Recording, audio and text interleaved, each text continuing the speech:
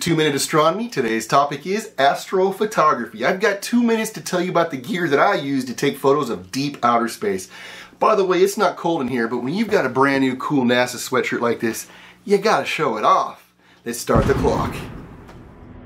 2 minutes to explain how my astrophotography setup works.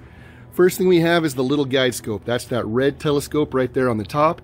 It only has one purpose, and that purpose is to lock in on a star and follow that star all night long. Then through that cord it sends a message over to my computer, which will be running the software. The computer makes corrections and sends a little pulse over to the telescope mount to keep it locked on that target so that I can take really long exposures of 5 minutes or more. Then we've got the main telescope sitting right up there. That's where I'm actually taking the photographs through. I'm going to lock that onto a target, whether it's the Orion Nebula, the Rosette Nebula, whatever it is I'm shooting that night.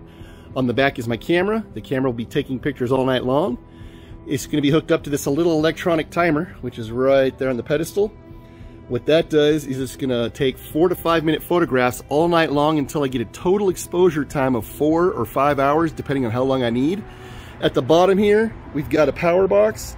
That power box is going to power up my computer and the telescope mount.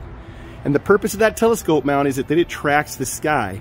So when I'm locked in on a target, that telescope mount is following the rotation of the Earth on the sky so that it keeps everything locked into focus.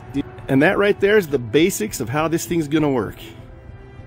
Then once it gets dark, the computer takes over and you let the software guide your mount to make sure it's locked in on your target throughout the night.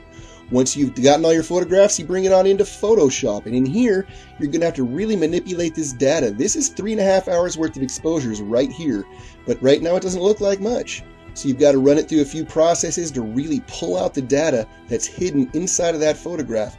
And after you do that, you end up with the final product that looks like this.